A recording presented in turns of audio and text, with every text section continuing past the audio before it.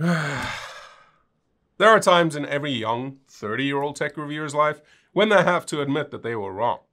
And this is one of those times, because I was very wrong in my review of AMD's last-gen hero, the 5800X3D. As it turns out, the chip had a lot more under the hood than I originally gave it credit for. Like, way more.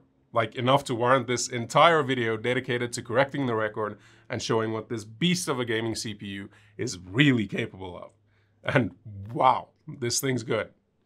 Oh, I'll also be talking about bottlenecks that led me to this point, just so that you can avoid the same mistakes I made.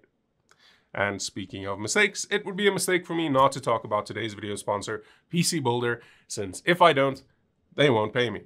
PCBuilder is a service currently available at Computer Mania here in South Africa that makes buying or building an awesome gaming system an absolute breeze. Just choose the games you want to play, pick a budget that doesn't make your wallet cry, and PCBuilder does the rest. PCBuilder will tell you how many juicy frames you'll be able to get out of your new system at various resolutions and settings, and it helps you customize the build as much as you want. See a part or a peripheral you like better? Grab it and PCBuilder will update everything accordingly. Simple as that.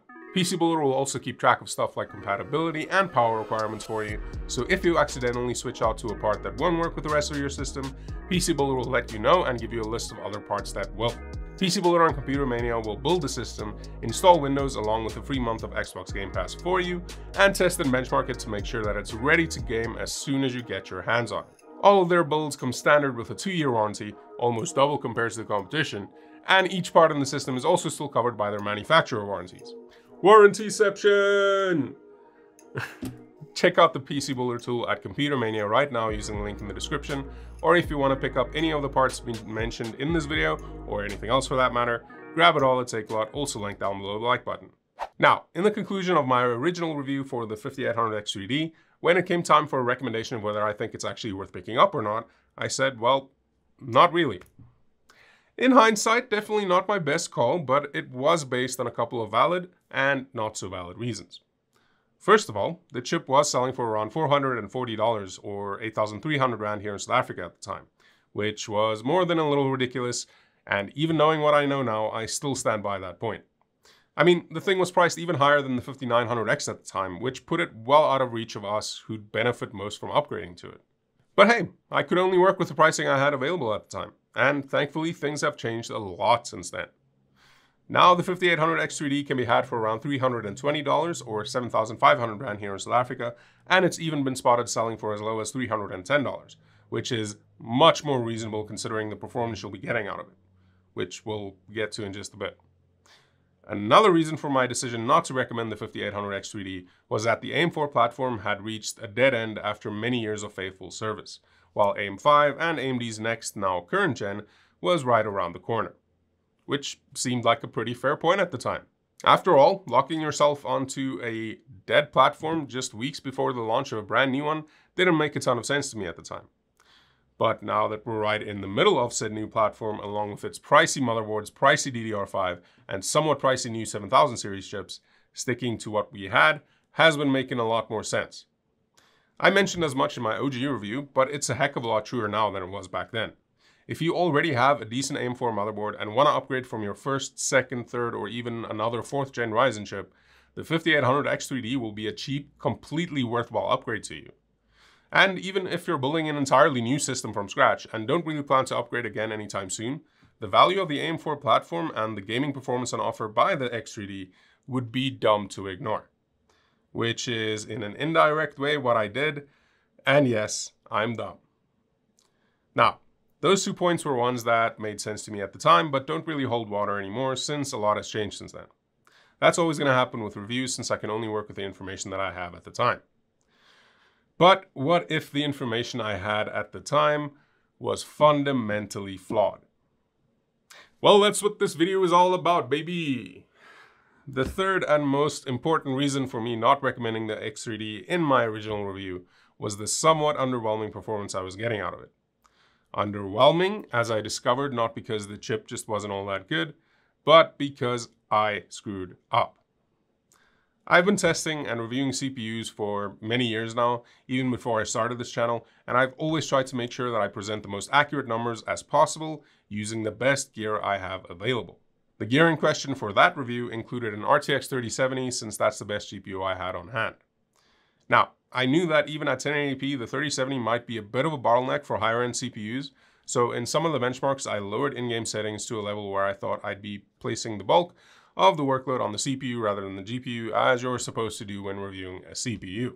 But nope, in no way did I mitigate it enough.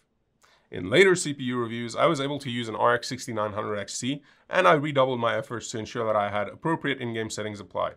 And that's when I started to see the error of my ways.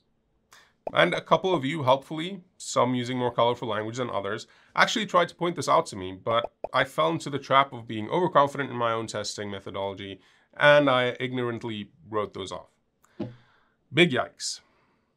Anyway, after all of that, all of a sudden the X3D wasn't so underwhelming anymore, competing with and even beating the 7900X and Intel's 13600 and 13900K in more than a handful of games. Check out my reviews of those if you want to see the full numbers. But even more than that, unlike in my OG review, the X3D didn't just somewhat outpace the 3800XT and barely the 5800X, it thrashed them. Now, as we get into the charts, don't focus too much on the FPS numbers themselves since they're not directly comparable due to the change in GPU and game settings. Just focus on the difference between the X3D's FPS numbers compared to the competition and strap in for the ride. So let's take a closer look. First, here's Cyberpunk and the results I got in my original review. And looking at it now, I have no idea how I didn't see the clear bottleneck at play here. I mean, there was less than a 2% difference between all three chips, and coming as a surprise to just me apparently, when we switch over to the updated, corrected results, yeah, I have no words. Instead of all three falling within almost margin of error territory of each other, the 5800 X3D comes out ahead of the 5800X by 22% and beats the 3800 XC by a whopping 43%. Wait, whoa. Did I say whopping? We haven't seen anything yet. In the original results for God of War, all three chips landed within about 5% of each other, which isn't much, but at least there's some believable-ish scaling there. But when we switch to the updated numbers, yeah, I should have never settled for believable-ish scaling. Here, the 5800 X3D absolutely dominated its older competition, coming in at 36% faster than the 5800X and a friggin' 54% faster than the 3800 XC. Youch. Borderlands 3 was another total blowout, with the old numbers pointing to the X3D only beating the other chips by as much as 4.6%. Sus much? Yeah. Meanwhile, after I removed the X3D's reins, it actually shot ahead of the 5800X by 20% and left the 3800XC in the dust by a 62% margin. Hitman 3 and Shadow of the Tomb Raider were interesting cases where both actually showed some really decent scaling in the original results, but only when it came to the 3800XC, where the X3D outpaced it by 20 to 29%. But when it came to the two 5800 chips, it should have been clear that they were hitting a wall that definitely shouldn't have been there, with the X3D only barely managing a 2 to 3% win over the 5800X. That's something we definitely don't see playing out again in the updated results. After the retest, the X3D finally broke free and massively widened its lead over the competition in Hitman 3, coming in at 25% faster than the 5800X and 70% faster than the 3800XC. And the same goes for Tomb Raider, where it ran 18% faster than the 5800X and 50% faster than the poor 3rd gen part.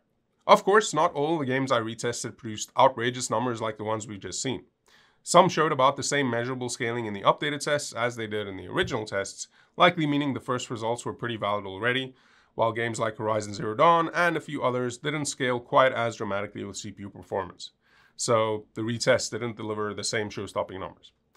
But even then, taking Horizon Zero Dawn as an example, the original results still had the X3D only managing a 1 to 3% lead over the competition, which was boosted all the way up to a 10 to 18% lead in the updated benchmarks, which in my and anyone else's books is still a hell of a lot.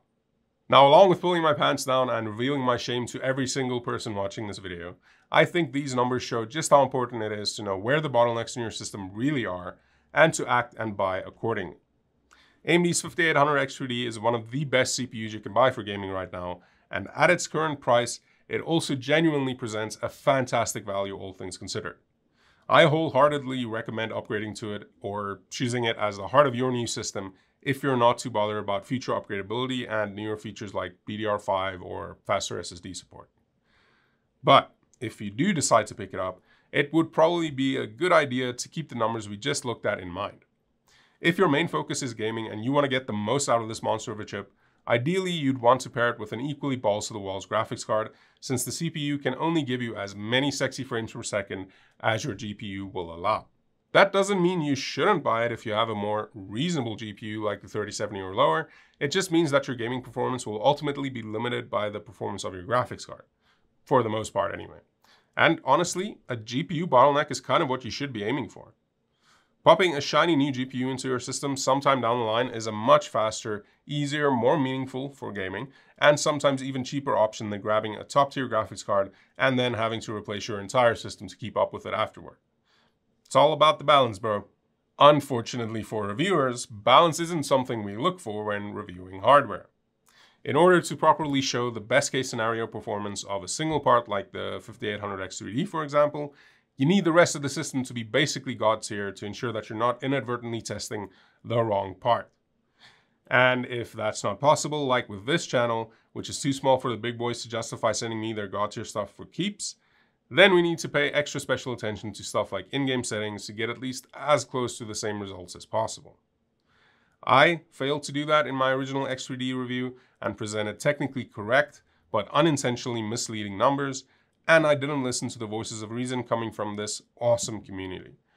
And for that, I can only apologize and hope that this video goes some way towards making things right, and I promise to keep doing better like I feel I have been doing in my more recent CPU reviews.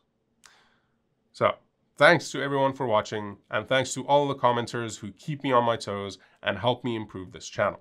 Remember to check out the PCBuilder tool at Computer Mania using the link in the description, or if you want to pick up any of the parts in this video or literally anything else, do it at Takealot, also linked down below. And yeah, I'll catch you all in the next one. Cheers.